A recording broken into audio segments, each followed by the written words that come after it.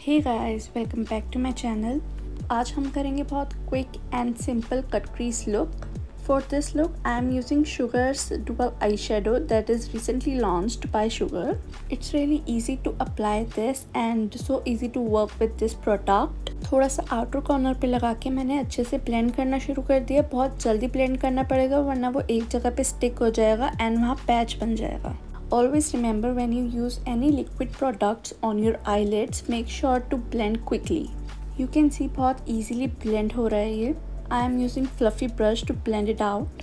अगर आप normal cut crease look करने जाओगे तो बहुत टाइम लगेगा क्योंकि उसके अंदर आपको कंसीलर अच्छे से लगाना पड़ेगा, देन उसको अच्छे से ब्लेंड करना पड़ेगा। बट इस लुक के अंदर आपको सिर्फ 2 to 3 मिनट्स लगेंगे to complete this look. Blend करने के बाद एक सेम शेड का आई शेडो लेके उसके ऊपर डैप करना है। So now I am applying it second side, that is shimmery shade, and you just have to cut the crease with it. Make sure to use less product क्योंकि ज़्यादा लोगे तो बहुत ज़्यादा पैची हो जाएगा।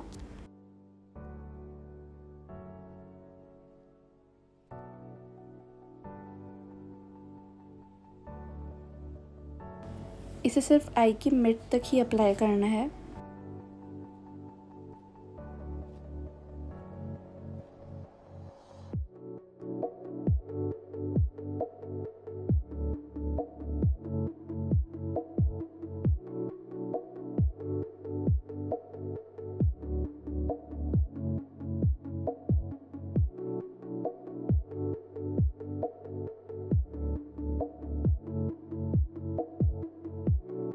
Now I am using same shade eyeshadow to blend out the edges. And this look is almost complete. Just apply eyeliner and mascara and you are good to go. I am using Recoat pen liner and it's waterproof, like it stays up to 12 hours. ये I look आप किसी party look में भी दे सकते हैं and किसी bride पे भी दे सकते हैं जिसको एक सब्टल सा लुक चाहिए हो।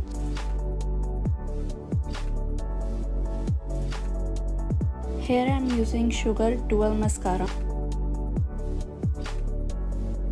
सेम शेड लेके आप अच्छे से अंडर आई पे भी अप्लाई करोगे तो it will look so good. And मैंने काजल अप्लाई नहीं किया। You can also use Kajal black और white as well. Don't forget to use highlighter in the inner corner because अगर आप हाईलाइटर लगाओगे तो और ज़्यादा पॉपअप होगा आई। Here I am using eyebrow pencil from Nykaa. You will get all the product links in the description box. If you have any question regarding this eye look, you can comment down below or DM me on Instagram.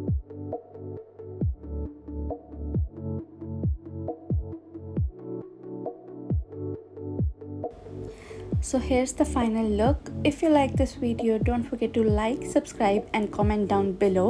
See you in the next video.